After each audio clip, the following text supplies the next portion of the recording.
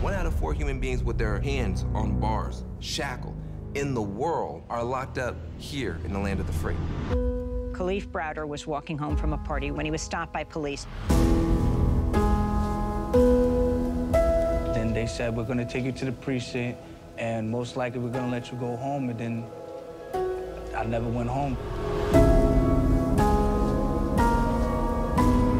The 13th Amendment to the Constitution makes it unconstitutional for someone to be held as a slave. There are exceptions, including criminals. The loophole was immediately exploited.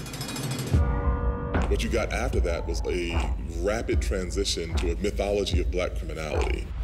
Some people got the real problem. Animals, beasts that needed to be controlled. You better believe it. I'm only human. It became virtually impossible for a politician to run and appear soft on crime. The kinds of kids that are called super predators. Millions of dollars will be allocated for prison and jail facilities. 3 strikes and you are out.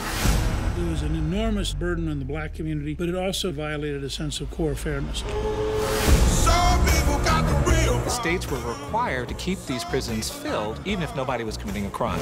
It's so difficult to talk about mass incarceration because it has become heavily monetized. I'm only human. The focus is on taking people from prison, putting them in community corrections, parole and probation. How much progress is it really if now there's a private company making money off the GPS monitor?